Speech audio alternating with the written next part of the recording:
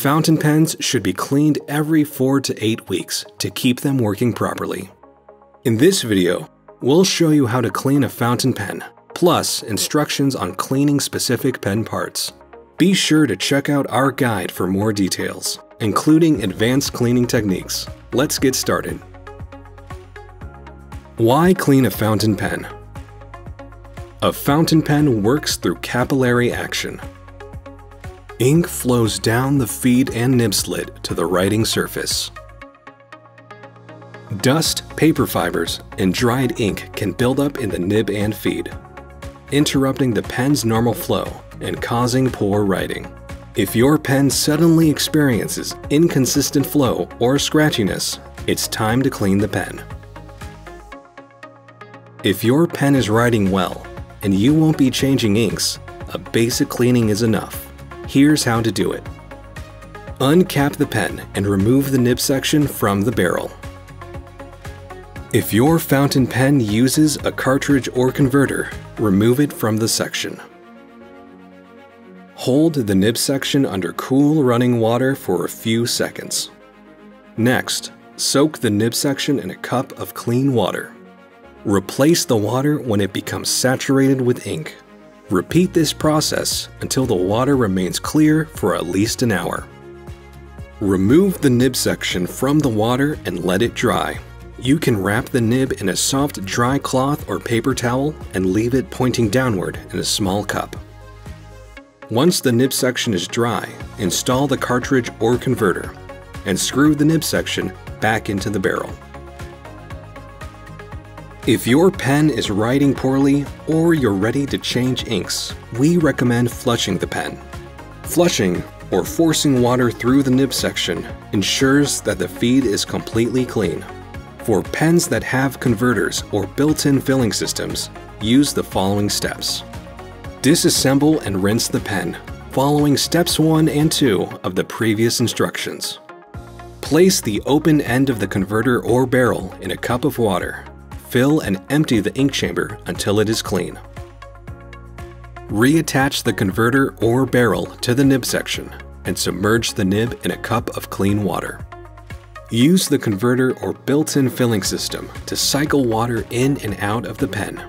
Repeat until no more ink is visible when pushing water out of the pen. Replace the water if it becomes too saturated with ink.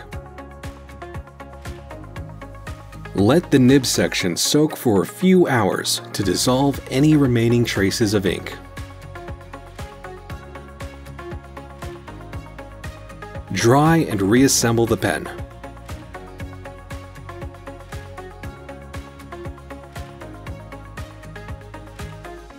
If your pen doesn't have a converter or built-in filling system, you can try a couple different techniques. One is to use a fountain pen cleaning kit to flush the pen. A kit usually contains a bulb or syringe that can be attached to a pen's grip section. Make sure that your pen and the kit are compatible.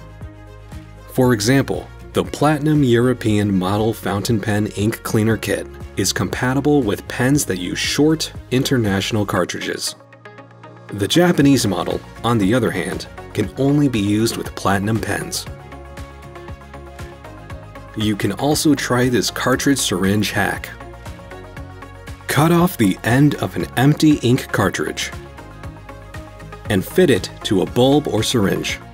Make sure the connection is airtight to prevent leakage. Then use the tool to flush the pen as normal.